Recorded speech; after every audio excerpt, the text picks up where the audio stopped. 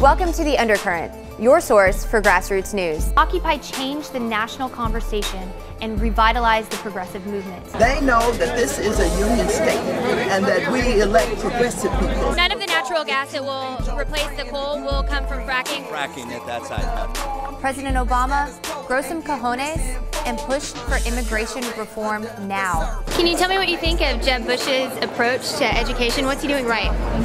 No, we have no comment. Thank you. Governor Bush, one question. Gotta go. On the elevator, please. Who does the government really work for? President Obama is wrong to try to set the minimum wage at $10. Senator Reid called on you to repudiate Richard Fink's remarks at the Koch retreat this summer.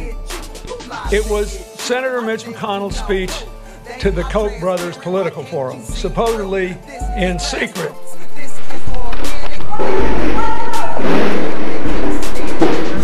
So you're going to end outsourcing American companies. I want them to build here. We have a picture of you working out with one of the Koch brothers. Do I have that? Yeah, here. Do you agree with the 85% of Americans who spend money for a political process? Drew McConnell, follow up. Are you bought and paid for it? Congressman, do you think Donald Trump is a good role model? Do you think Donald Trump is a good role model for Christian values? You know, he's a better candidate than Hillary Clinton. She's certainly not a good role model at all. We talked about the fact that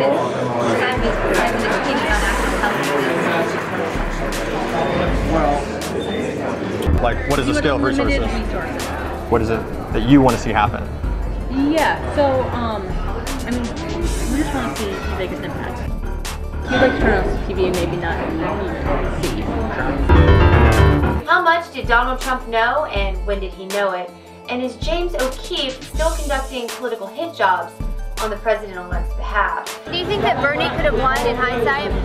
Putin worked to make sure that Trump could get elected. It's good to see you again. So, Countrywide Financial had $216 billion in assets prior to the implosion of the 2008 financial meltdown. Was Countrywide Financial a community bank, in your opinion? Was Countrywide a community bank? We need a Secretary of State. And this was not the result of any pressure from the Trump administration? No. Okay. I just wanted to make sure that was clear. Do you think it is appropriate for the president to threaten or intimidate officials from the Department of Justice? To do what? To threaten or intimidate officials at the Department of Justice? I think he has a road to if he wants to. Oh, they've been treated extremely well, better than, I mean, the food they're getting, the education, the exposure. There's the possibility that people will be encouraged to come so that their children can go into that kind of atmosphere. Is it your sense that children are being reunited with their families as applies to the court order in a timely manner? Absolutely not. So far we've seen so little action. What can people at home do? You know, it's all of it. It's text, it's call, it's email, it's post on Facebook, it's find every way possible to raise their voices. This is the moment.